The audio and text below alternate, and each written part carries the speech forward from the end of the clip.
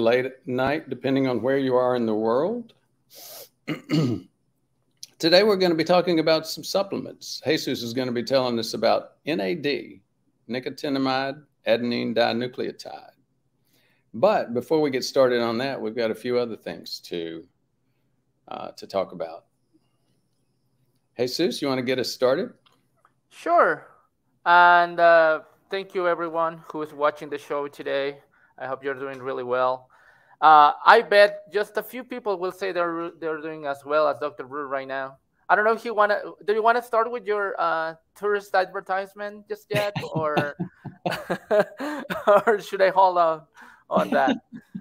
It was my birthday yesterday, so Yeah. as you'll see, I took a vacation. I'm back down in the at the beach at Kiowa Island in South Carolina. My niece did not want me to mention Kiowa because it's becoming so popular, and you can see why. Some of the best golf courses in the world. The Ryder Cup has been played here multiple times, Senior PGA Championship. And I don't play that course that much. My golf game is really bad. But they've got other courses here that are fun. And what I do is I rent a bicycle, and we went about 20 miles yesterday all over the beach in everywhere. So I'm having a blast while Jesus is having to work. But I did make it back for the show. Yeah, but I mean, when you like your work, it doesn't seem like it. So that's good. I'm going to Guanajuato this weekend probably. So just so you know, I don't have it as bad as you might think.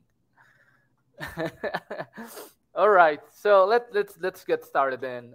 Today we're going to be talking about high triglycerides, plaque reversal using supplements, and brand new. Well, compared to others, brand new supplement, there's kind of more popular in Asia than in the US.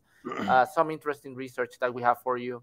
The short topic is not glycemic index. We covered that last week. For some reason, I thought I changed that, and it's not reflecting in here. We're going to talk about NAD, just like Dr. Brewer said. And we have a couple of other topics. If you're new to the channel, you're very welcome. The things that you will see right here on this channel every Wednesday are topics related to cardiovascular prevention, detecting diabetes, pre-diabetes, and insulin resistance, the main root cause of cardiovascular disease, heart attacks, and stroke. We discussed last week how there's a study over there that claims that statin therapy might increase Lp(a) and therefore increase cardiovascular risk. The authors of that study will not be too happy with us, but this is what we do. We're kind of critical with some of the research that we see, and sometimes research is not as correct as you might think. Who was the guy who mentioned about that? I know I have it on my mind, but I'm not able to pronounce his name. Yeah, Isn't it John Ioannidis? I think it's John. He published an article on the public library of science about how most research might be flawed or be a lie, and I think it's just mainly because of the poor design and the high amount of bias that you will find in some research. But that's an interesting topic if you're interested in that. We're not statin haters, not at all. But it's important. It's important to mention when a statin is going to be useful and when it might not be. We also discussed high intensity interval training and heart disease prevention, and how the type of intensity, the amount of intensity that you put on a workout might be more important than the volume of the workout itself. And HIIT training might not be the same as resistance training. And there's a place for both types of exercise, even for aerobics exercise. There's a place for that. And you have to find what your goal is in order to select the right type of exercise and when to do it. We discussed that. And 3 or 4 weeks ago, we discussed Dr. Brewer's CGM results. He was sharing with us the type of what he calls falling off the wagon from time to time and how that looks like on a CGM. You were enjoying that ice cream on those days as well, right? Oh, no. Who told you? You told me. We put that on the slide also. No, but I'm not talking about yesterday. I'm talking about weeks ago. I think I've I think already shared my sweets addiction, and especially ice cream addiction. So, hmm yeah, we did it again on my birthday. I had a salad and nuts, really good all day until after dinner, and then I had some gelato. did you track your glucose after that? No, I didn't No, test you my. didn't you didn't No, want to see. Yeah, I mean that's what we discussed. It's not like some people might feel like it, like they have to avoid sugars a lot at all costs. Not every single time, or not one time. And I mean, life is life, and when you have that opportunity, I mean, if you can have an ice cream on your birthday, what are we here for, right? So that's okay. And then you come back to do some HIIT training and go back to exercise and go back to your usual lifestyle, and that's life saving. And yeah, go ahead. interesting thing. As you know, I haven't talked about it much on the channel, but I've talked about it on Twitter and Instagram and some of the shorts. That I'm doing a trial of the device called Lumen. I'll have to go get it and show it to you. And it's so interesting because what it does is it measures the carbon in your exhale. And the reason that it does that is it's estimating how much, what your fuel mix is, how much it's carbon versus, carbohydrates versus fats. And what is very interesting is, despite the fact that I've been low carb, despite some, eating some cantaloupe and a little bit of watermelon and taking some carb vacations, I still remain like 100 grams of carbs for the most part. And it keeps saying I'm burning carbs on a scale of 1 to 5, where 1 is burning fats and 5 is burning carbs. I was like 3, 4, and 5 almost always. I hit 2 twice over about a 3 or 4 week period so far, and I'm getting frustrated with the device because I just don't think that I'm that carb driven. Now, as you know, one of our other team members is trying it as well. She's much younger than I am. She's in her 30s, I think. And she came out of the blocks hitting 1s and 2s. And part of me is wondering, is it because it's because I'm essentially diabetic? I've shared that on the channel multiple times as well. And one of the questions is, there's some complicating factors to it. And pardon me for going down this bunny hole, but I think it's a worthwhile bunny hole. That's an interesting device. If it actually produces or the service that it says it does, and it's a lot of opportunity for those of us in this world, this low carb, insulin resistant world. So one of the times, so I train really hard, like with, I'll do like hill intervals where I get up to 150 pulse rate. And sometimes I do that having had few, if any, carbs all day. And still I'll come out at a 4 or 5. And the point that they made is it might be because you're burning glycogen. And so stop, give it a 20-minute rest, maybe even eat something. And so here's the interesting point. Pardon me for going down that bunny hole, but so last night for my birthday dinner, I ended up having a big old salad, and there was a wonderful gelato place underneath the restaurant. And we went down there and had gelato. This morning, for the first time ever, I hit a 1. Pure fat burn. Does that make, it's like... It doesn't make any sense. The device is measuring carbon dioxide, isn't it? I don't know. It's a good question. I've looked it up in the past, and it was like, I thought I thought they said they were measuring the amount of carbon, but maybe they're saying carbon dioxide. Because, well, I mean, it makes sense in a general and broad idea to think that if you are burning glucose and oxygen, you're going into aerobic metabolism, which produces both ATP, energy, and carbon dioxide. However, I will argue, I mean, I'm not familiar with the device, and you and I know that we're not kind of married to the brand. There's some people that are promoting it, like Jason Fung and other folks, if you go to the website. Um, but I'm not sure still. I mean, I was waiting on your perspective on it because carbon dioxide might be impacted by other stuff. So if they're measuring volume, concentration, pressure of carbon dioxide, that makes a point of to discuss what's the science behind it. Yeah. So, pardon me, I had a distraction when you were talking about that. So basically you're getting more carbon dioxide, you're burning more carbon dioxide with carbohydrates. Is that Well, what the... that's the general idea, but with anaerobic metabolism, you might have that as well. Maybe not as much as with aerobic exercise, but you do. Yeah. Well, we'll continue to push on this issue and see how it comes out.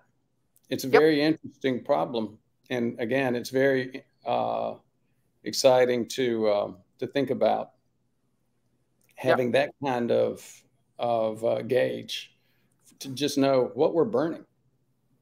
Yep.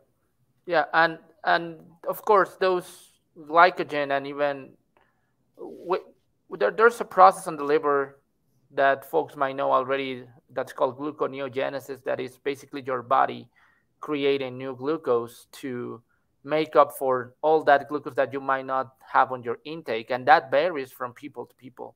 Some people have an increase on that part of your metabolism where you are creating your own glucose, and you might see that. I don't know if that's your case, but it's interesting. That's obviously the picture that I'm creating with the little story that I told, and it's like, if that's the case, how does this thing, they do make the point. It takes them at least 2 weeks to learn your metabolism. And maybe that's what's going on. Maybe it's finally beginning to realize that I make a whole lot of my own glucose, and therefore it has to ratchet back to understand what I'm burning. Yep. Well, that's interesting.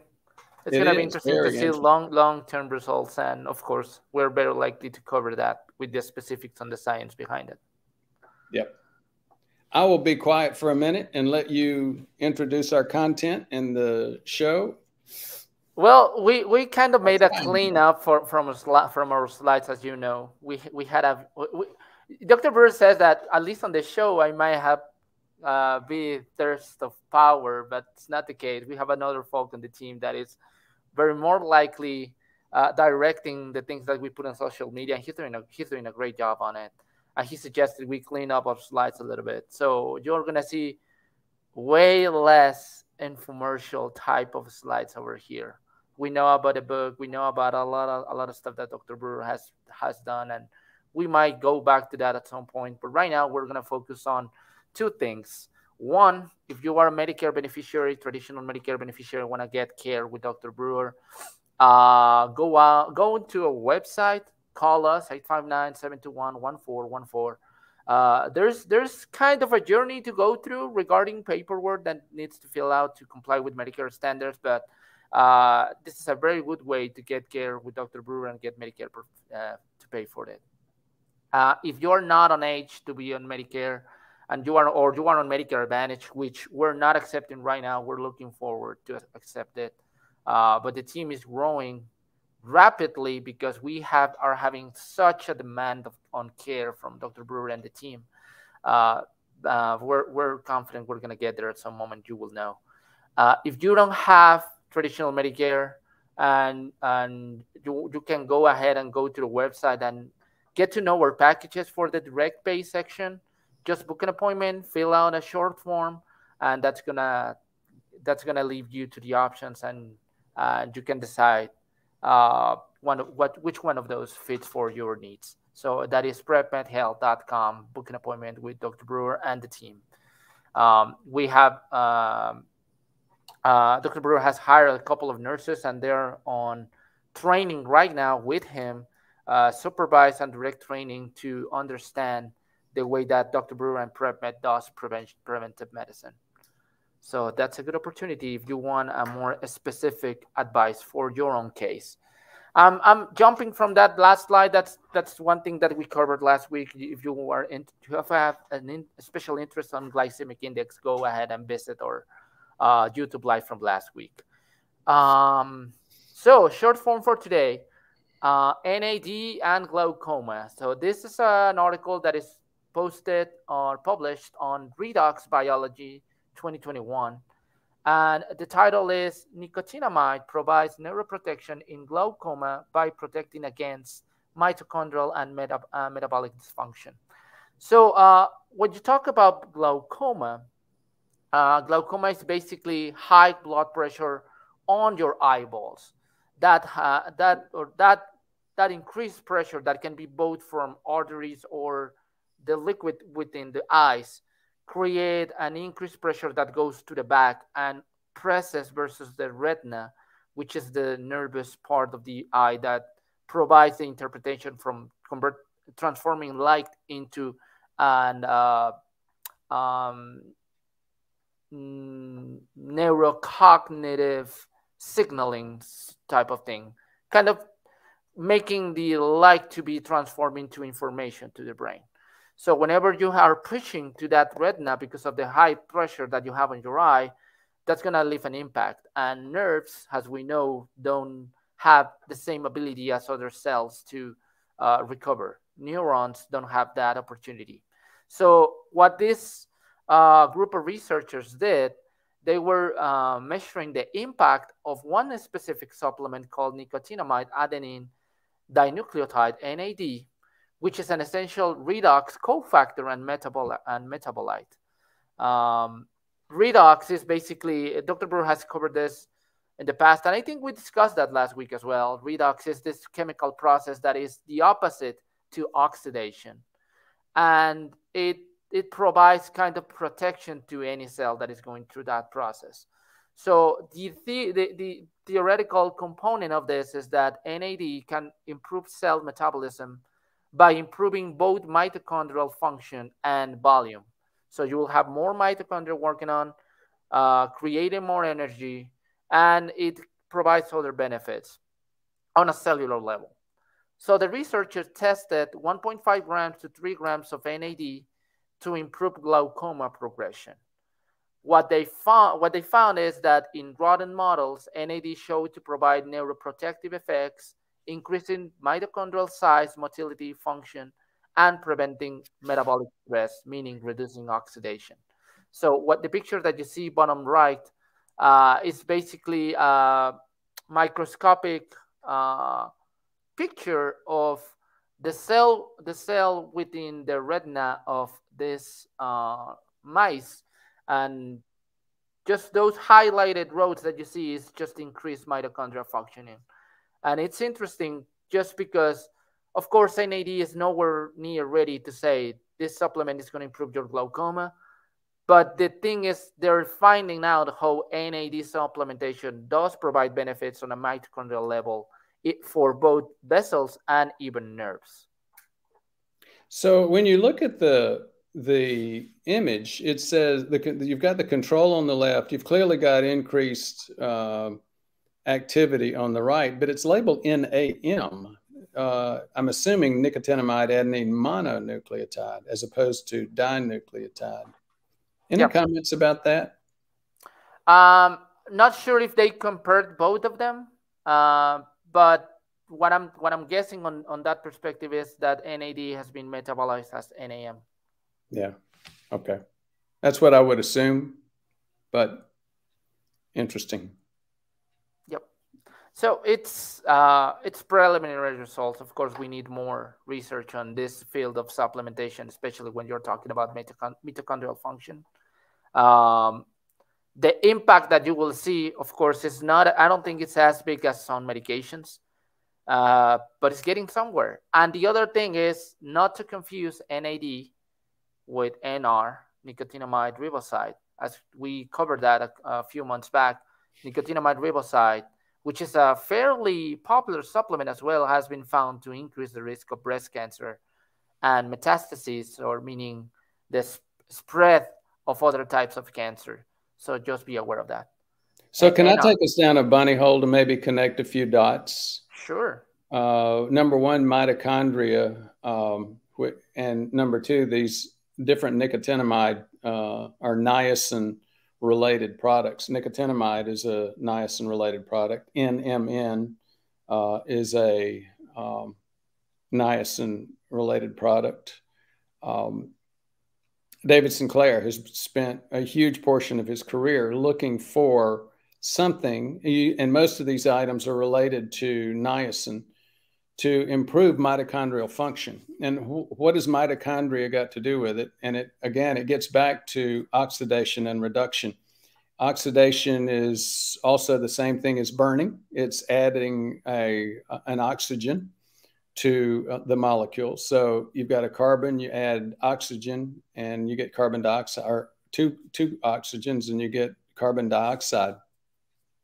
Now, that's what our body does, and we pull energy out of it. If you compare us to far more primitive creatures, their metabolism, like a yeast that makes alcohol, for example, is what we call an anaerobic, meaning no oxygen involved or very little oxygen involved. It pulls maybe 6 energy units out of a glucose molecule. Humans, on the other hand, and mammals, most animals can pull 36 units out of there. And it's because we take many more, we use oxygen. And that's what hemoglobin is all about. It's a protein that carries that iron ion, and iron is able to carry oxygen. So we get multiple 6 times the amount of energy out of fuel than more primitive creatures. But it's just like everything else in life. Your strengths also create your weaknesses. So on an aging basis, there's several other things that create aging, several other mechanisms. David Sinclair also wrote a great book called Lifespan, which talks about many other types, DNA, information, etc. But for the past, 70 years, the reigning theory and mechanism about aging has to do with the mitochondrial. It's called the mitochondrial theory. And the mitochondria are like the furnaces in the cell. If you look at heart cells, which are contracting all the time, you may get hundreds, even thousands of mitochondria in a heart cell. But you look at a bone cell, which is relatively inert, you get less than a dozen mitochondria in that cell, just because it's not needing to burn as much fuel. Another dot to connect on this is you talk about poor methylators. In the human body, we don't do reduction and oxidation exactly the same as they do in high school chemistry. In high school chemistry, you're adding oxygen for oxidation, and you're adding hydrogen for reduction. In the human body, we add a full methyl group. And a methyl group is simply a carbon with 4 hydrogens on it. How do we do that? We have methyl groups, and they're pooled, and we hold that pool in our vitamin B1, in our B1 vitamins. So those of us, like myself, that genetically don't have the best methylation DNA. And there's over half of us don't have the best. And there's a couple of MTHFR, methylene tetrahydrofolate, reductase, genetic variations. We simply take vitamin B, methylated vitamin B1. So again, a couple of different bunny holes, but hopefully those bunny holes help people connect the general topic that you're talking about with redox and NAD and mitochondria. Definitely. And as you see, when you talk about NMN, I'm not going to talk a lot about NR just because of the reasons we discussed with the cancer thing. But NMN is a precursor for NAD. So that all of them impact at the same level, basically. And yep, I think that's basically what we wanted to share with this type of slide. We know supplements is a big deal, and you don't see many places where you're discussing these types of stuff.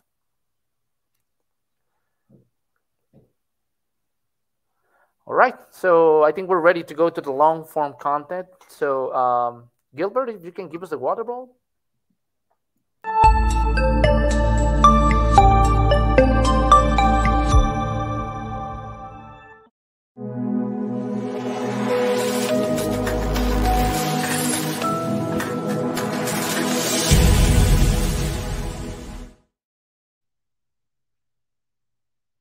Right, so high triglycerides and plaque reversal using supplements. This is a very specific article.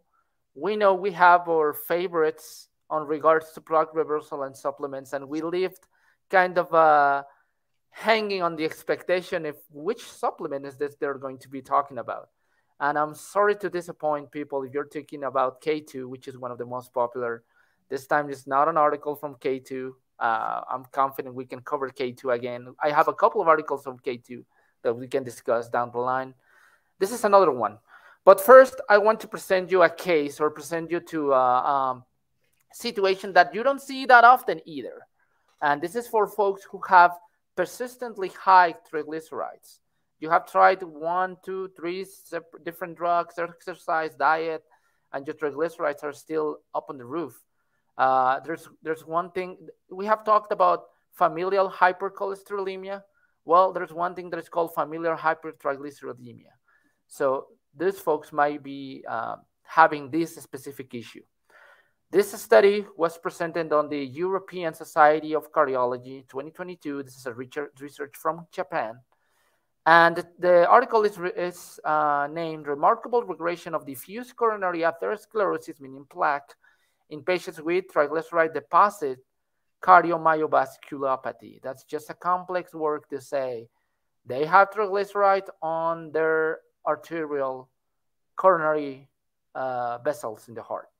So in this condition called triglyceride deposit cardiomyovasculopathy, but they're basically saying these folks have so high triglyceride levels that they're getting deposits from it within the inner the intima of the intima layer or the arterial walls on the heart, and they're seeing. Yeah, go ahead, Doc. So let's go back to the term cardiomyovasculopathy. So apathy means damage or disease. Cardio means heart. So we're talking about heart disease. Myo means muscle, and vasculo means vessel.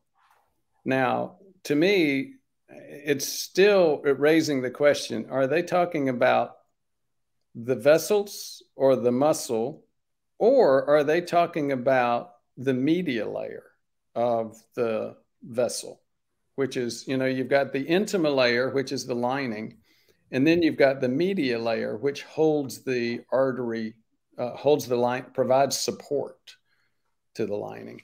Is it clear in the article? No, the article is fairly short on that side, but it doesn't have the specifics on which type of the lining it is. From reading the article, you can see that it's basically the same kind of mechanism as in traditional plaque formation below the intima layer. Okay. Yeah. And to clarify for most viewers, and a lot of viewers are not going to understand this, plaque actually is a deposit of oxidized LDL underneath the lining, the intima layer, and on top or between the intima layer and the media layer. Yep. And also to remember, these folks who have this specific disease, they have a genetic mutation that is predisposing them to have this. So keep that in mind. So just a couple of other points. So this is a genetic hypertriglyceridemia. Yeah. And for those that are not aware, there are at least a dozen of those. Mm-hmm. If you look them up, they're like 5 or 6 that are the most prevalent. And if you don't have one of those genetic reasons for hypertriglyceridemia, by far the most common reason for having high triglycerides is that you've got insulin, basal insulin that's too high for too long, and insulin stops your body from burning fats. So your triglycerides continue to rise. And so when we see a patient with elevated triglycerides, the next thing we look for is decreased HDL. That combination is classic with what's called metabolic syndrome or insulin resistance or diabetes. And that's why you look at that triglyceride over HDL ratio. If you look that up on the internet, they'll usually say if your triglyceride over HDL ratio is 2 or less, you're fine. The bottom line is it's better to be 1. 2 is better than 4. And we had a patient and friend come on and give us a couple of videos. He was actually a patient of one of the big plant-based dieters, Esselstyn, and he said Esselstyn kept saying, look, you need to decrease your oils. You need to decrease nut consumption. So what he was doing was getting him completely on carbs and protein. He lost 50 pounds. Usually that kind of weight loss is going to protect you from an event, but not everybody. His name was Chuck. Do you remember his last name? Was it Smith? I don't remember. He was the fellow that had so he lost the 50 pounds and then he had a heart attack. Oh, no. He was his video was the only action video we've had. He had his heart attack and he was letting his Tesla drive him. Yeah. I know who you're talking about. I don't remember the last name. Yeah. I'll see if I can look it up. We need to link it to this video, but it makes a couple of points. One of them is that if you've seen one person's metabolism, you've seen one person's metabolism. Most people, if they lose 50 pounds, that in and of itself is going to protect them from a heart attack, but not everybody. So folks like Caldwell Esselstyn and the others that are just really into low-fat diet have clearly, there's no question, they have saved thousands or tens of thousands of people, but not everybody. And somebody who's got a metabolism like Chuck's, you need to be very much aware whether or not they can metabolize carbs. Chuck could not. And when you listen to some, it's often plant-based folks. It's clearly low-fat diet folks. And it works for a lot of people. But you got to know the individual's metabolism. And then when you get to this group of people, the folks that have a genetic hypertriglyceridemia, there's a whole new set of issues you have to worry about.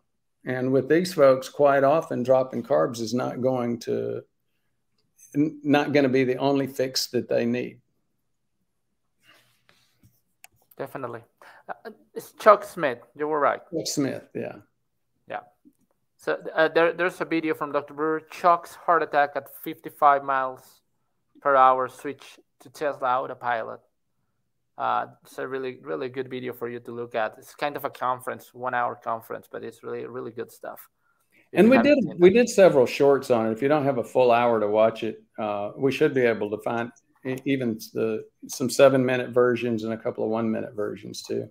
Sure, definitely. So that's kind of the idea. So if after that introduction to this disease, you're saying, well, I don't think I have that. I don't think this is gonna suit to my specific case. I'll say think twice, because even with a genetic predisposition, the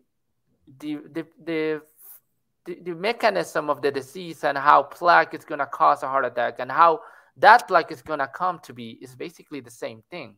These folks only have a genetic predisposition to have a higher risk because of their high triglycerides, and they need to do an extra effort to avoid having a heart attack. But the mechanisms underlying it are basically the same. What happens with this disease? There is a diffuse narrowing of the arterial plaque with triglyceride deposits for defective lipolysis, meaning fat destruction. And you're not seeing this fat getting metabolized and it's getting accumulated within the artery wall. It is usually present in patients with persistent high triglycerides and diabetes as an additional risk factor, and can be associated with angina, this chest pain that can or may not relieve after resting, or can increase with exercise or physical efforts. And that usually comes when you're having an angina episode. That means two things: either you're having your vessels getting constrained or getting the flow reduced. There's one thing that is called an Prince-Metal angina, which is basically a contraction of the artery and can be confused with a heart attack and can cause a heart attack. And the other one is plaque. So if you're building enough plaque to cause an obstruction of the artery, you might have these episodes of chest pain. This is the supplement that we were going to talk about today, and the research used for this specific publication. Tricaprin is a triglyceride obtained from a plant called Umbellularia californica. Easy for you to say. Yeah, I was born with a Latin accent, right? And it's an orally available precursor of decanoic acid, which is supposed to have a potential anti-androgen and anti-hyperglycemic properties. Now, how much of that anti-androgen and anti-hyperglycemic effects play a role in here? That's something that we still need to look for. You might be aware as a viewer, males have an increased risk of heart attack versus women. When women are still on their before menopause. Once women reach the menopause and after menopause, they might increase their own cardiovascular risk. So if you see the data of males before 40s or 45 who have a heart attack, it's way more than women's that have a heart attack before 45 years old. So that anti-androgen effect might play a role in here. What they did is they had just 2 subjects. So this is a really small study. They only had 2 subjects, and they tested the impact of supplementing 1.5 on one of them and 4.5 grams on the other one of tricaprin in 2 patients with diagnosed high triglyceride cardiomyopathy. They monitored symptoms, lipid panel, and plaque using a CT angiogram for up to 9 months. And if you see on the table right there next to you, they're measuring that on millimoles. But if you can highlight, there are 2 things that they saw the patient had a decrease on. They had a decrease on LDL. They didn't have so much change on HDL. They have a significant decrease on triglycerides, and they didn't see so much of a change on A1C. Now, at if you see that right now and you say, okay, if these folks had a plaque reduction and LDL and triglycerides decreased, so that has something to do with that, right? We will assume that. Well, the researchers had another opinion on that. Patients saw an improvement in symptoms just after 3 months of supplementation. There was a decrease in the amount of plaque detected on the CTA, and it is believed that this decrease was independent of the lipid panel. So the one thing that I will say about this study, and these are the images that they saw on the CT angiogram and the volume of plaque, the millimeters within the plaque on the heart that they measured before and after the supplementation. I think it's a good idea for a long-term article, for a long-term intervention, not only on people with this specific rare disease. But unfortunately, they didn't make enough statistical procedures to take on account diet, exercise, and other factors, right? It's hard to measure the impact of one supplement alone. But if they are thinking that the lipids did not have too much to do with the impact on plaque, the question remains on what happens with cardiovascular inflammation. And if you can have one of these type of research measuring the effect of these types of supplements on inflammation and on plaque. But it's interesting stuff, and puts Triglyceride on the map as one of those supplements to keep an eye on for the next years.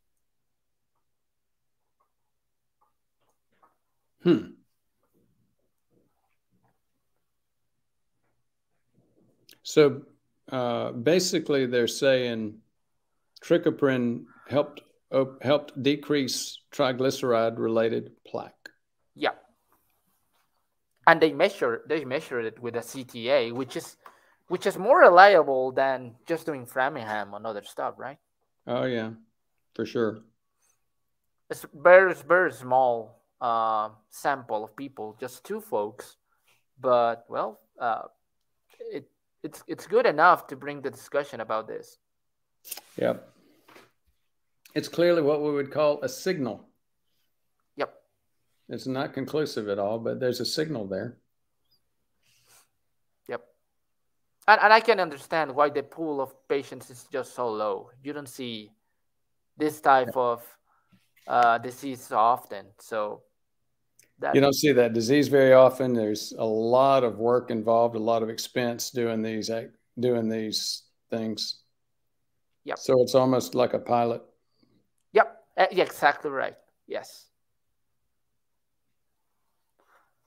Well, very interesting. That's the long form from today. Anything to add, Dr. Brewer? No, it's like I see we've got a lot of viewers. We always get a lot of viewers whenever we talk about supplements, and it's an interesting thing. When I first got into 5-6 years ago, when I started presenting stuff here for free on YouTube, I was one of those docs that felt like supplements were, for the most part, expensive urine. And I had not really looked. And one of the things that I wanted to do was apply some of those epidemiology skills that I learned at Hopkins to the real evidence behind supplements, as well as many other things. And I was surprised as I began to look at the evidence that there's more positive, real evidence behind supplements than many of us think. So there you go. And they're being researched. I mean, it's just that a lot of that research is not. First, again with the conspiracy hats. A lot of that research is not being funded by pharma, so it's not as popular. But it's always good to have this type of research, because I don't think they have some kind of external funding. I'm seeing that right now in the article. There are some grants that they had from their own health ministry on Japan, stuff like that, or just some private companies, maybe the ones that create the supplements, more the supplement industry than the pharma industry. But if you're dealing with a supplement, it's always good to make your own research and find out and go to places like this to have discussions about supplements that you don't see very often and make an informed decision whether taking a supplement or not. We covered that a few weeks back, and I can bring that short back. A discussion about a senator's wife that just died after ingesting some type of supplement. Do you remember which one it was? Which supplement? It was a plant-based supplement. I might have it right here on my notes. That was a few months ago. Yeah. But yes, I mean, it happened recently. You can die taking supplements. And the two most, and there's a correlation too. The supplements that are most powerful can cut both ways. Niacin and vitamin D3 are two of the most powerful supplements that we use. And two of the most common recommendations that we have in terms of supplementation. And both of those have killed people. Vitamin D3 from overdose and niacin from liver injury. Vitamin D3 from kidney injury. And again, niacin, or B as in boy, 3 from liver injury. It was white mulberry leaf. White mulberry leaf. Yeah. And let me, I don't know if I have the name of the senator, but you can. Oh, here it is, Tom McClintock. McClintock. Tom McClintock. Yeah. What is it in white mulberry leaf? Is it one of those things like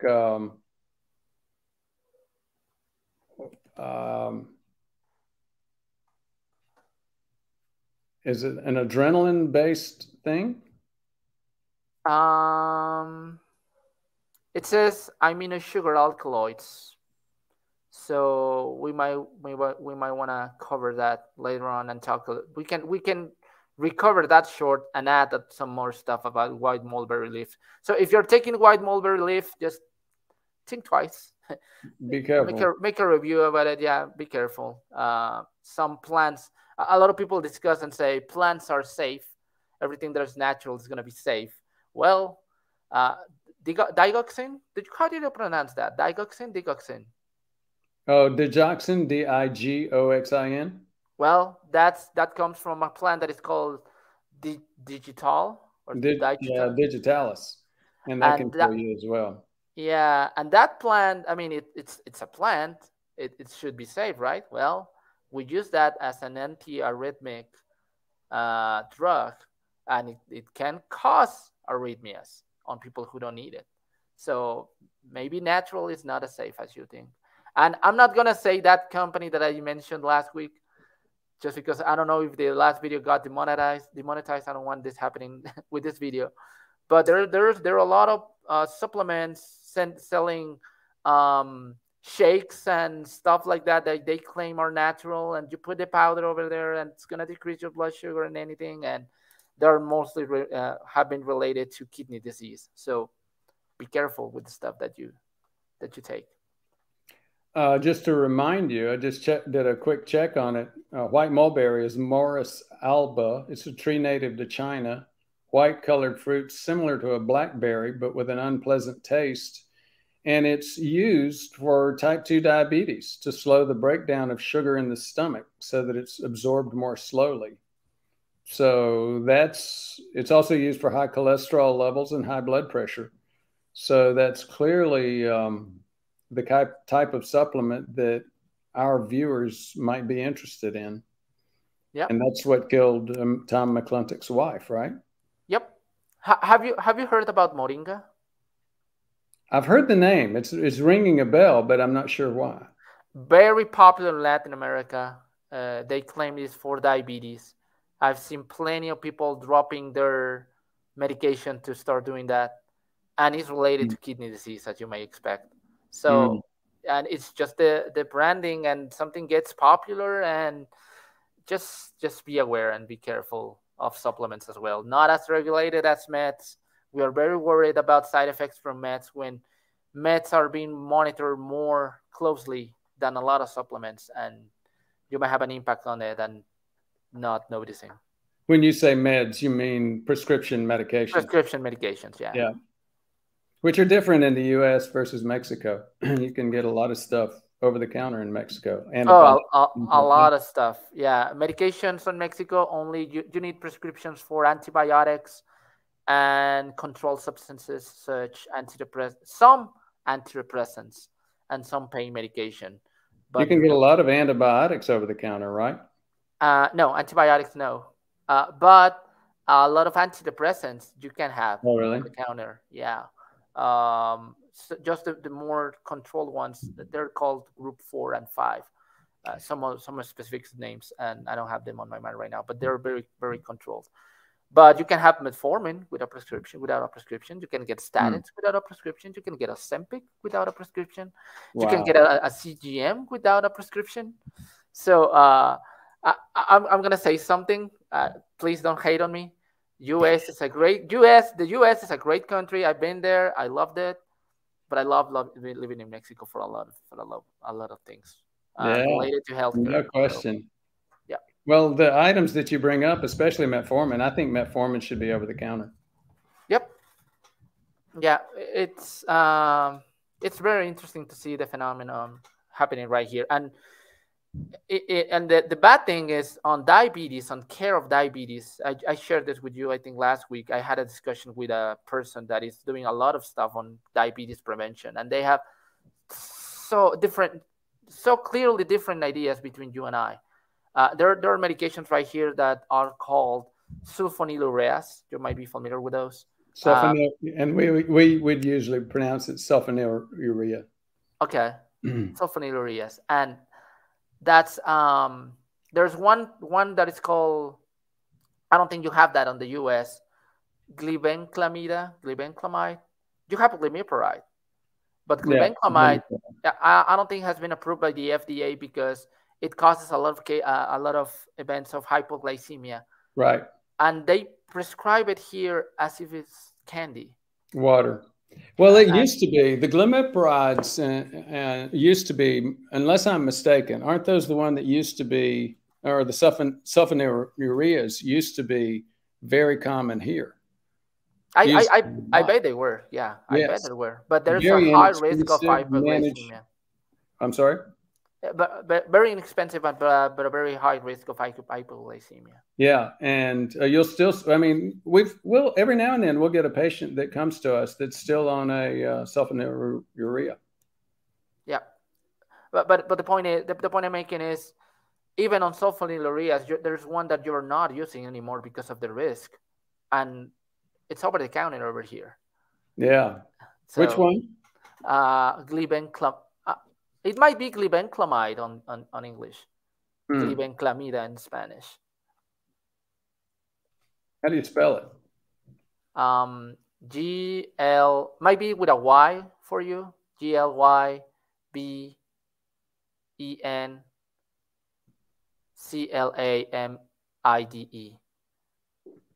This turned out into a spelling contest. You're putting me on the spot. Why is that? Glibenclamide. Yes, sometimes with an I, sometimes with an E. And very interesting. Yeah, so we're in the different place in regards to diabetes treatment. And when I brought up some of the stuff that we do, they were like, "Oh, we already do prevention. We don't need anything else." I'm like, "Okay, that's okay. Just trying to see if we can do something over here." Oh, wait a minute. Glyburide? No, I don't know if this is a different name, but we don't have glyburide over here. Glibenclamide is also known as glyburide. That might be the case then. Yeah. And then glyburide, I've seen a lot. Yeah.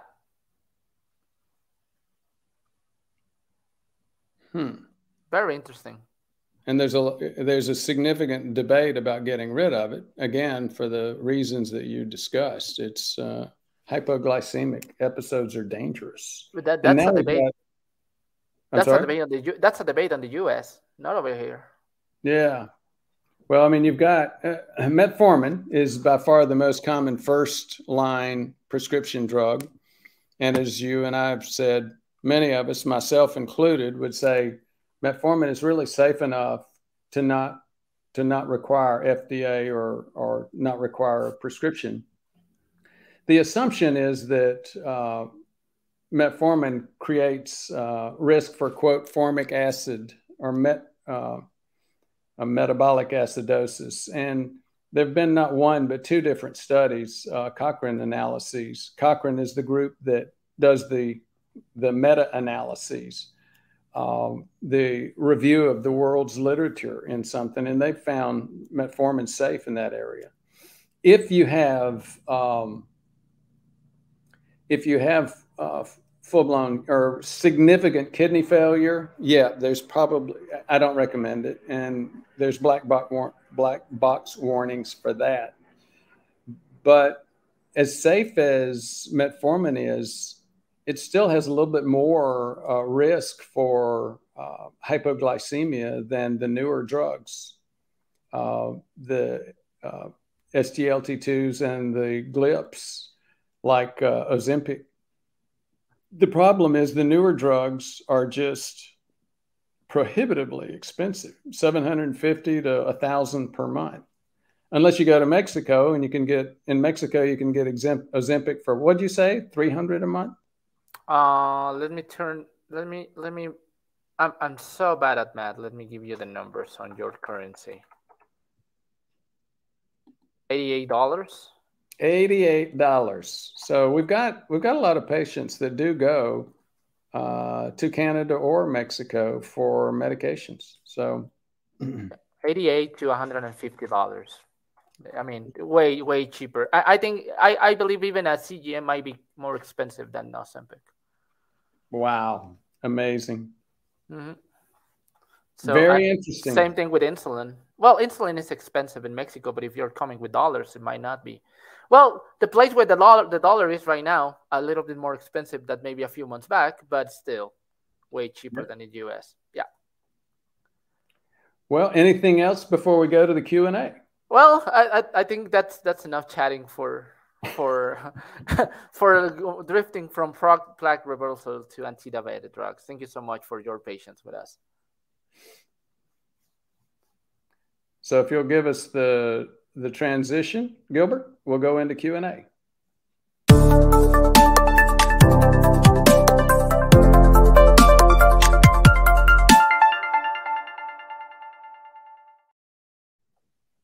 So, Jesus, you're in control again. Well, once a week. Rita Palazzo just became a YouTube member. Thank you so much. And Greg Scaffey became a YouTube member as well. We appreciate that. The thing that we try to do with that is, and Gilbert is showing right there how you can become a member. It's just a couple of months a month. And the idea behind that is we are almost never able to see all the questions that you put on the chat. So what we said was, okay, let's create an additional value for those who are YouTube members. You are not only helping Dr. Brewer on his mission to provide this life-saving information all over the world. You are also going to get a chance to have your question read before others. So you don't have to you will have to either place it at the beginning when the show is starting, or if you are a YouTube member, you might be able to have your question read before. So thank you so much for those who are becoming a YouTube members, and those who are just viewing the channel. Thank you so much as well. So Dr. Brewer, you did answer to them, and I want to address the first comments that you answered to. You did say thanks to Rita, and I'm skipping the line a little bit. Judy Petrovsky, thank you for helping others. God bless, and you did answer this.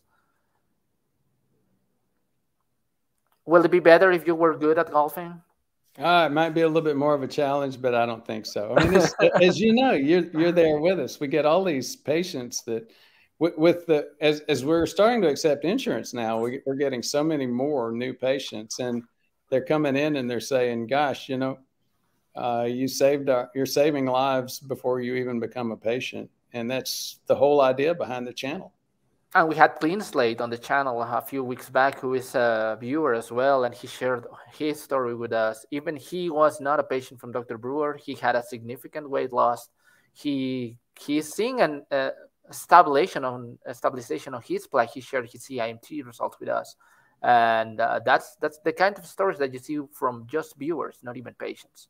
So that's really good. Thank you for joining, Greg, of course, and my pleasure. Thank you for all the education. Thank you for listening. And I can tell you, we have a very educated audience, and we have shared stuff that they have sent us to the email, articles that they have seen. They have brought up discussions and questions that are really good to cover, and we appreciate that. That's what makes this type of shows very, very rich on regards to information. Peter, we're bringing on new providers, and we had actually one of them, Jeannie, come on the show recently, and we'll have Heather come on as she gets a little bit more trained. And it's intimidating because our typical patient knows more about this space than what 95% of trained medical doctors out there. Definitely, yeah, and sometimes they come with, hey, I read this about this X supplement, and it takes us to research on that supplement, and that's really good. I mean, this is part of what we do. There's just so much information out there. It's hard to keep up on with those, and we try to use the one that is really useful on the clinical practice, and the ones that you might be interested in. Rick Folia, good morning from Atlanta. Good morning, Rick. Melissa, who is one of those people who become a YouTube member from the very beginning. We appreciate that, of course. And if you see a lot of comments from Melissa, if you see a lot of comments from Rick, just became a YouTube member. You can be there. Melissa, since I have had an MI, a myocardial infarction, a heart attack, my cardiologist wants me my LDL below 70, which requires me to take 20 milligrams of Crestor. Oh, you definitely have thoughts on this one. I do. Well, the first thought is, I'm going to take that as an invitation, as you guessed. So the first thought is, obviously, we can't practice medicine. We do have. I'm trying. How many folks do you think we have on 20 milligrams of Crestor? Any? Maybe less than 5%. Yeah, maybe 1 or 2. So we don't tend to use those larger amounts. Well, the first thing is we can't practice medicine on somebody. So we don't know what your case is. We'd have to become your doctor to advise you. And becoming your doctor, creating that doctor-patient relationship involves learning all of the other stuff, what your blood pressure is, what your reactions may have been to statins and other medications in the past, what level of insulin resistance, prediabetes you have, blood pressure, all these things. But we tend to not use, but we can talk about specific issues. And the specific issue that you're bringing up is, number one, how often do we use these mid to high dose statins? Or even number one, do we use statins? As Jesus mentioned before, we do use statins, but some doctors would say 20 milligrams of Crestor or rosuvastatin is a medium dose. We would say high dose. It's more equivalent to 40 milligrams of Lipitor. We don't use Lipitor at all. I think we've had one patient over the past few years that we use Lipitor, and it was the patient preferred it. They were used to it. They had tried several others and just did not like it. So we said, you know what? You're the captain of your ship. We'll write that script for you. We don't use it. But again, we don't. Another thing is we don't have a paternalistic practice. If something is reasonable and within appropriate standards, clearly we will help you get what you need to be, or get where you need to be. And you're the captain, not us. We're your consultant.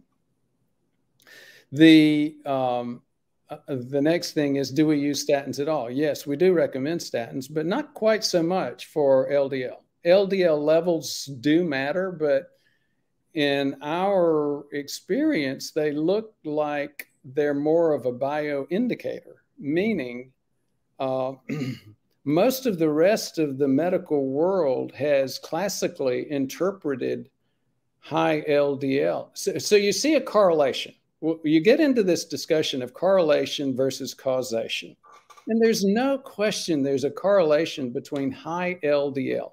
LDLs, in your case, with your cardiologist talking about it, at this point in time, yeah, they're even seeing correlation between LDLs over 70 and heart disease, especially in people that have a constellation of other things. And that's what we have tended to focus on. What constellation are we talking about? Because in people that have a triglyceride over HDL of less than 1, for example, an LDL of 130 is not an issue. And in fact, in some cases, as you begin to look at it, some of those people have lean mass hyperresponder status, and they get these LDLs a couple of hundred or higher. That is currently under significant debate over whether that's really bad or if it's just a genetic variation of a metabolic energy transfer. In other words, a healthy state, not an unhealthy state. So there is so much more to just looking at your LDL and trying to say, okay, is that a risk or not? So again, that also helps explain why we can't practice medicine over the internet, but we can give you some of our thoughts. What do we, when we do use a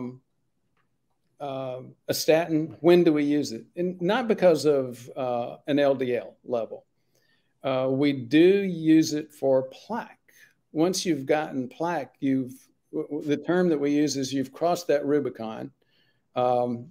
For those of you who haven't heard that term, that's a historical term. When Caesar crossed a river called the Rubicon, he was declared as being a traitor to the then existing state of government of Rome, and he couldn't go back.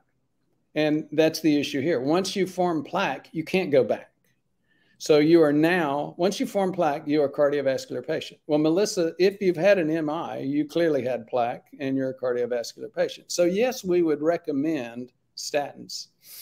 It's not quite so much, though, even still then, that we look at an LDL level. We look at all these other things. We focus much more on those than we do LDL levels. When we do use statins, Crestor and pitavastatin or Livalo, and Crestor, the generic name is rosuvastatin. We do use those. Those are by far our two most commonly used ones. I used to use a lot of simvastatin, pravastatin. Those were good meds, but with those statins, you had to look for a thing called KIF6, which is a genetic variation which impacts how your body metabolizes statins. Jesus, you shouldn't have given me the floor. I just took off. So no, it's core to our content or to our audience, because this is far more common than you might think. We have a lot of patients that come in and say, "Hey, I have an LDL of 130, and my cardiologist want me on 40 milligrams of Lipitor," right? And yeah. The other thing you have to be aware of, these high doses of statins put you on an increased risk of side effects. We have discussed on multiple occasions the muscle pain and fatigue and other stuff, but also insulin resistance. So yeah, if you're on high dose of statins, you're on a higher risk to be driven to that place of developing plaque just because of insulin resistance. And we're very much more worried about insulin resistance than we are for LDL. So there you go. A lot more, but given what we do, use of statins is a really big deal, and LDL levels is a really big deal. So you wanted to know our immediate thoughts? That was some of them. That's not gonna be useful for a short video, but that's okay. No, we have 2-3 minutes video, so that's what we use. JP Tard, on the subject of supplements, does Gymnema tea break a fast? I don't think so, but I'm not taking Gymnema. Are you? I don't think it breaks a fast either. It's sort of like a tea. Does any other tea, like a black tea or a green tea, do those break a fast? Not unless you have milk or sugar in them. And I think it's the same thing with Gymnema. I looked it up to check it out, and all I saw was what I would have expected to see. And that was, no, it actually lowers blood glucose. So, I still don't think so. I think you're right. And I'm jumping a little bit on Carol Adams just because it says, "Happy birthday! I need a good cardiologist in the Atlanta area that has the mindset that Dr. Brewer has. Can you recommend one until you have connection in Atlanta?" So just so you know, Dr. Brewer is not a cardiologist, but I can tell you he does way more work on preventive medicine on this field than a lot of cardiologists. And Dr. Brewer has license in all 50 states. So if that's something that you will be interested in, not a cardiologist, but Dr. Brewer, Gilbert, can you put up the phone number up here? 859-721-1414. Call, and one of the team members might answer to you, and we can set up a telemedicine visit for you if you're interested on it. Yeah, you bring up a good point. Let me make a couple of comments. Number one, why do you need somebody in the Atlanta area? And what are you using that cardiologist for? Unfortunately, there are just not enough prevention-trained doctors. You get out of 200 doctors training through medical school and residency, you get what? Less than 10% going into any of the primary care specialties. And you're lucky to get one trained in prevention. So what happens is most prevention is practiced by either primary care docs or docs in the specialty. So most people, and I wonder if Carol's one of them, it's like 98% of people rely on a cardiologist to practice preventive cardiology. And again, use of statins is a prevention decision, not more so than a cardiology decision. Cardiologists are guys that they're plumbers. I mean, they do plumbing kind of work. They also do dysrhythmia work. But again, it's a different activity. It's just that there's so little manpower for prevention that you just don't get prevention specialists that are trained and available to do this work. The second thing I would say is, as Jesus mentioned, prevention is not a procedure-oriented specialty. Cardiology, especially interventional cardiology, is a procedure-oriented specialty. And if you're not procedure-oriented, you're very, very well set up for remote work, telemedicine. And that's exactly what we do. We have patients not only all over the U.S., we have patients all over the rest of the world. And we're licensed in every state in the U.S. When you have a patient in other parts of the world, it's more of a consultation as opposed to actually, we don't write prescriptions in other countries and things like that. They have doctors in other countries. But clearly, we're licensed in Georgia, and we'd be happy to talk to you. I have a comment on that. You don't see many TV series of preventive medicine docs, right? You see surgeons, you see trauma, you see cardiologists. You want your Christina Yanks, you want your Derek Shepherds all over the world, but not one of them do the prevention, right? And the other thing is, And this is regards to procedures. We do advocate for stents not being life-saving, and we have a lot of patients that are almost due to have a stent for preventive reasons. It's not like we're taking them out of that idea. We provide more information so they can make an informed decision. But I can tell you, stents can save lives, and just like Dr. Brewer, I have a lot of experience on emergency medicine. I do teach one of those courses about putting a stent on people. That is called the Advanced Cardiovascular Life Support. I just had a course last week about that. And we advocate for stents when they are life-saving. When you are having a heart attack, that's when they work, and that's when you might need a interventionist cardiologist. So could I add a little bit more to that? Sure. In terms of the research, yes, as you mentioned, stents are life-saving. Only in a certain situation, when you're actively having a heart attack and they're able to remove the clot using the stenting process. That's when you look at the amount of stents that are put in, it's less than 10% of stents. The other 90+% of stents are put in to, quote, prevent a heart attack.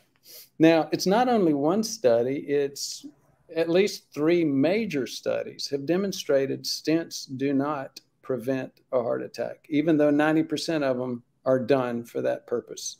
The original Courage trials, the Orbita trials, and then the ischemia trials, all of those trials, world-class research. And you see world-class cardiologists talking about, I didn't know that that's what was going to happen. And what's going to happen to our whole specialty? It's going to have financial implications because stents tend to finance a lot of hospitals, a lot of clinics, a lot of cardiology practices. So it put cardiologists in a bad position where if I actually only did stents on people where it's been proven to help, you couldn't make they couldn't make their house payments. So, it is what it is. And we go to student debt on medicine, which is another whole thing to talk about. A lot of physicians go out from school on debt, so you have to pay the bills. Jay Pitar, does anyone know how to spell lumen for the device? That's lumen. I'm the spelling guy right here. So it's Lumen. And that's it. I just put it in the comments. Lumen. Yeah. Take a look at the website, and yeah, you can take your own decisions regarding the device. We're very likely to cover that in the near future. That may have gotten this video demonetized. You keep worrying about it. I appreciate you worrying about it, but should I not worry about this video getting demonetized anymore? Probably not. Do not take care of a life. That's all my. that's the only thing that I'm gonna say. Melissa, is a small dense LDL elevated due to fat consumption, carb consumption, and/or genetics? Might be a little bit of all of those, right? There were more carbs and genetics, and maybe all of them. But the point remains, it's not so much about LDL. We are not that worried about LDL. So you don't like me to mention other YouTubers.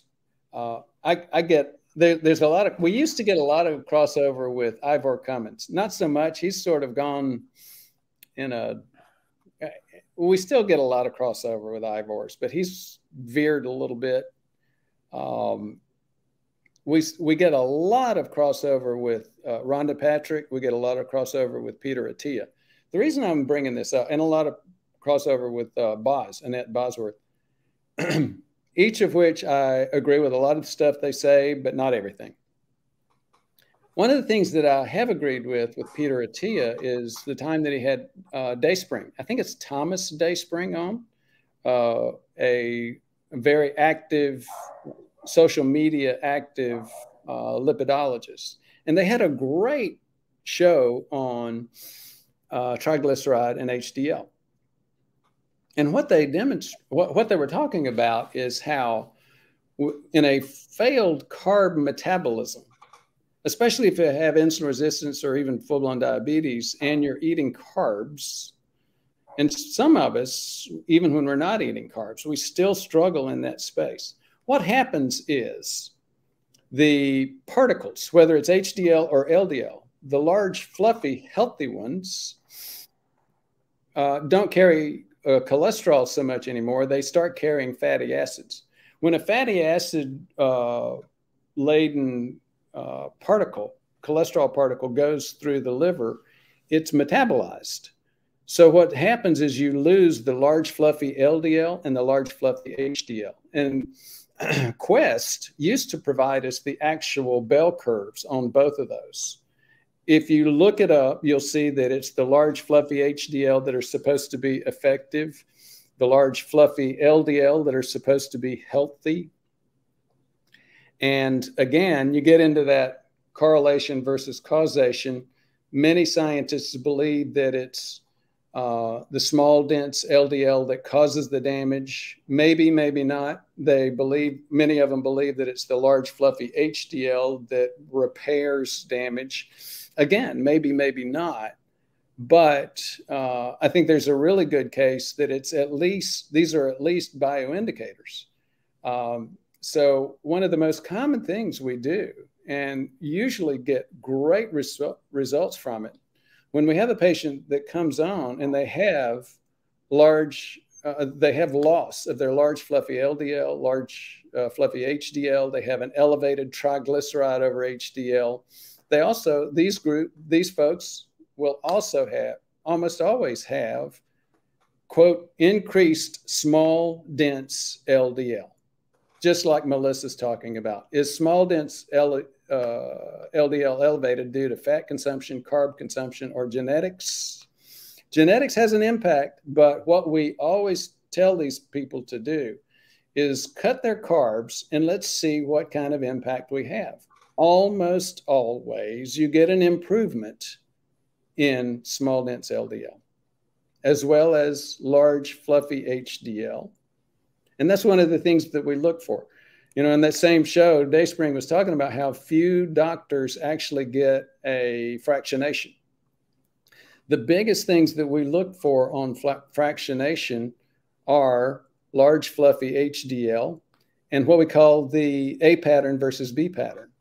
It's, again, an indicator of how much large, fluffy LDL you're retaining.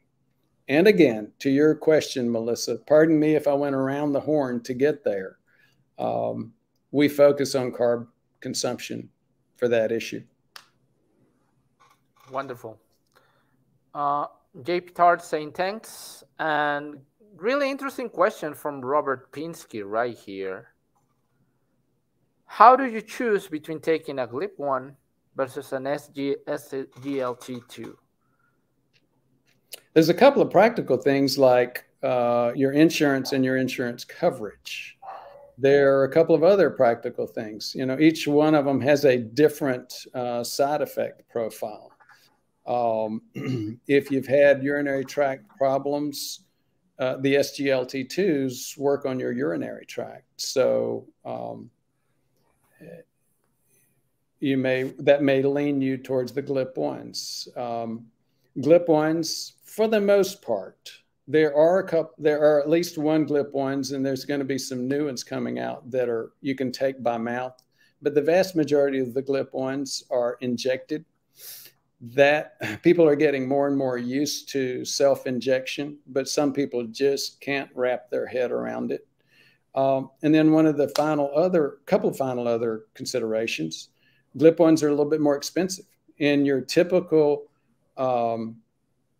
U.S. insured population, the GLP-1s are going for about $1,000 per month, depending on what your insurance can cover, whether or not they will cover it. Sometimes they'll cover that. Sometimes they'll cover SGLT2s, which are typically costing like $700 to $800 per month. The final thing about GLP-1s is if you've had problems with your pancreas in the past, and especially if you've had adenomatous cancers, cancers of the thyroid, cancers, multiple endocrine adenomatosis, MEA. Cancers in that space, they would recommend not taking a GLP-1. The GLP-1s actually cause the pancreas to be able to secrete more insulin. And when you look at some of the samples of pancreas of people that have taken those, you get some increase in the pancreatic cell structure. So if there's been a cancer in that space, you don't want to encourage it. Yep. Hey, Jesus, I just sort of reacted. You've been there for a lot of these. Any other thoughts? What I have seen is definitely mostly the insurance thing. But if that's not a problem, because insurance are going to ask you to have done a lot of metformin, a lot of other type of anti-diabetic drugs before approving any of those two. Of course, I think the evidence is showing a little bit more of impact on weight loss on a GLP-1 than in an SGLT2. Oh, yeah, really good point. Thanks. Repeat that, please. Yeah, more weight loss with GLP-1s than SGLT2s, and more sleep improvement as well with the GLP-1s than SGLT2s. On the efficacy for diabetes, they're pretty similar, but it's just what additional benefits are you looking for? And if you are willing to be having an injection, which is not that painful actually, and of course the safety or the side effects, if you can tolerate them. We have had patients that are experiencing a lot of nausea with GLP-1s and vomiting, so they are not tolerating it. So it's kind of why are you taking it and the expected side effects that you might have.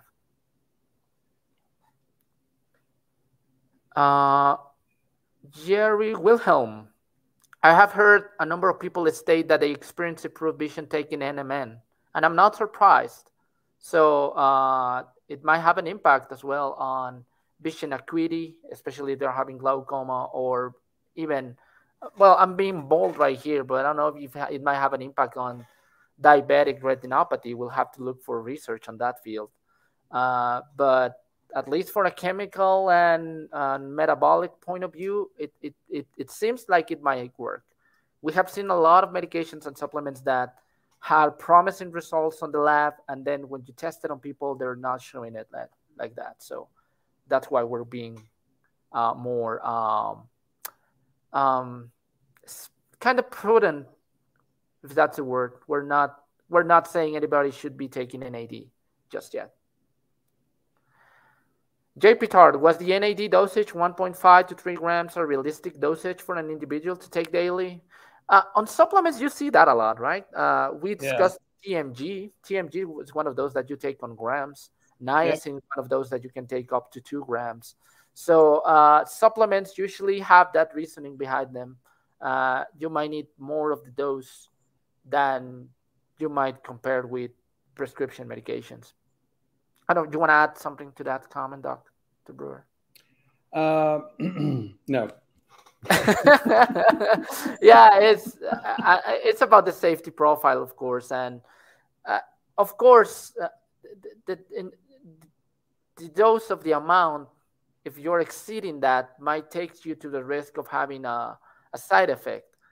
But on medications, you can see that we're talking about how Crestor or atorvastatin on doses up to 20 milligrams or 40 milligrams, those are not grams, and it's still have an impact. So it's not just about it. There's something that we call bioequivalence, where one thing might just be equivalent to 5 milligrams to some other thing. Yeah. Just consider that. You see that with magnesium.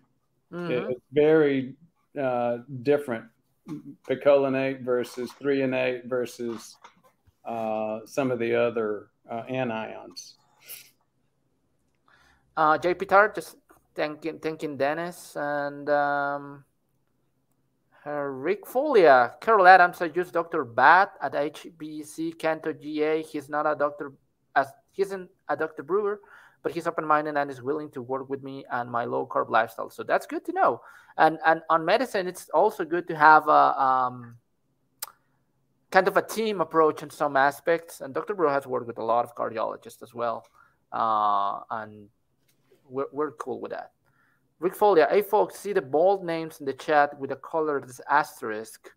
Those are folks who are members. It's only a couple of bucks a month and really help Dr. Brewer and his team. Please consider joining. Thank you so much, Rick. Thank you, Rick Rick. yeah, it really appreciated. Also, click the like button.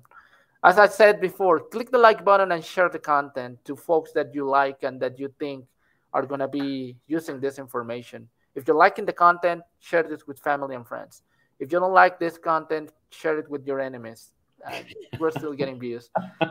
You know, there's a couple of content creators that I've seen that really sort of challenge people to hit thumbs down if they don't like their content. And here's why they're doing that. A thumbs down is going to generate at least as much AI interest, sometimes even more. And you start to look at what's happened with the world today and the impact of social media. It becomes really clear. And if you understand how news works, it's always bad news that travels fast. There's really good reasons for it.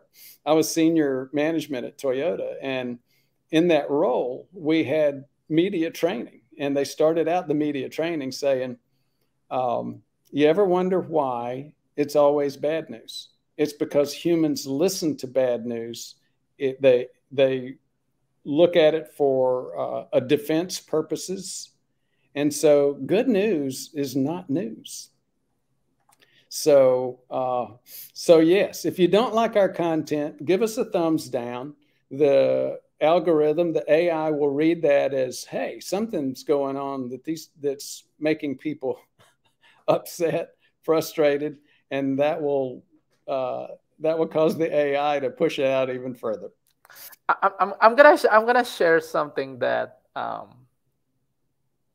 it's related to this. Something that one of our co-workers, friends of ours, experienced on the phone. A patient that saw you on the YouTube channel, went into the PrevMed Health, wanted to get one of the packages, but they thought it was expensive, and they said, I thought Dr. Brewer wanted to help people.